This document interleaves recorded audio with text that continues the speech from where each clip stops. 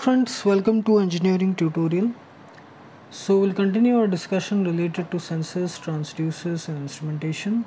So in this video we're going to discuss about strain measurement with the help of piezoelectric transducer. Okay, so we have already discussed in detail about piezoelectric transducer. So here we'll just go in a quick way. Piezoelectric materials are those which operate on the principle of piezoelectric effect, that is, when pressure or force is applied across the two surface or the ends of the material, it undergoes deformation and this results in the generation of an electric potential. This is called as the piezoelectric effect, and the opposite or the reverse is also true, that is, when an electric potential is applied across the two ends, then the crystal or the piezoelectric material, it undergoes deformation, it undergoes vibration, it oscillates with a certain frequency. This is called as the inverse piezoelectric effect. Now these two phenomena, these two principles are used in various sensing and transduction methods to convert suitable physical parameters into electrical signals. Now the piezoelectric materials, they can be categorized into two forms, that is two categories: natural crystals, quartz, tourmaline, etc., and synthetic crystals, rochelle salt, lithium sulfate, dipotassium tartrate, the commonly used piezoelectric crystals. So here we are discussing strain measurement. So before we go into detail, whenever we have any material, an object, it is subjected to force or pressure, it undergoes compression or expansion. So when it undergoes compression, its length decreases and cross-sectional area increases, and whenever it is expanded, its length increases and its cross-sectional area decreases. Now we have to measure this change in length delta L per unit original length, that is delta L by L, with the help of piezoelectric transducer. So basic constructional setup, it involves a piezoelectric crystal with two electrodes that are placed on the two ends or the surface of the crystal to capture the electric potential across which the electric potential appears. This piezoelectric setup, it is fixed, it is cemented on the surface of the object whose strain is to be measured. Okay, the change in length, the deformation is to be measured, whether it is due to compression or expansion. Now the stress or pressure which is applied on that surface, it is focused on this piezoelectric crystal. Here the thickness of the crystal is also very important, it will come into play. Capital L is the original length of the object.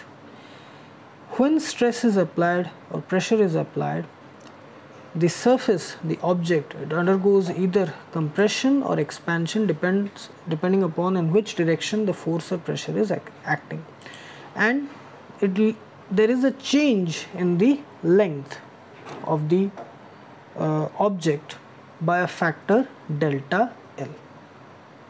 So when this happens, the strain in the structure, which is produced in the structure because of the applied stress or pressure, that is transmitted to the piezoelectric crystal, the piezoelectric element, and it generates an electric potential proportional, directly proportional to the resultant strain. Okay, so that is the reason why this piezoelectric crystal, it is fixed, it is cemented on the object. So that transducer, this setup, it is placed on the surface where the strain is to be measured because of the applied pressure, and we get a direct voltage readout which is proportional to the resultant strain produced. and this output voltage is given as per this relationship. The output voltage is H epsilon T. Here H is the piezoelectric constant, which is different for different materials depending on what type of crystal material is used, whether it is natural, synthetic, and will be available in the specification sheet. Epsilon is the strain which is produced, which is the change in length delta L divided by the original length capital L. Okay, and small t is the thickness of the piezoelectric crystal element, this thickness. Okay, so this is a very important thing because we are getting a direct voltage readout which is directly proportional to the strain produced.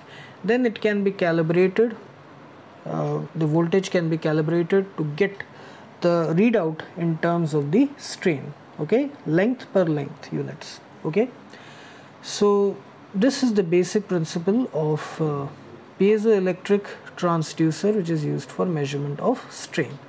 It has various advantages. It is very accurate, and the size of the transducer is small. It can be easily installed, fixed on the surface. Good frequency response characteristics. The output range is also good. Disadvantage is that they are very fragile. Because of the applied stress, the piezoelectric crystal can undergo damage. The cost of fabrication of the piezoelectric transducer, it is very high, and they are also sensitive to surrounding temperature changes, which can cause error in the output, which can generate noise signals. Distortion elements can be produced within the signal conditioning circuitry. So these are the advantages and disadvantages.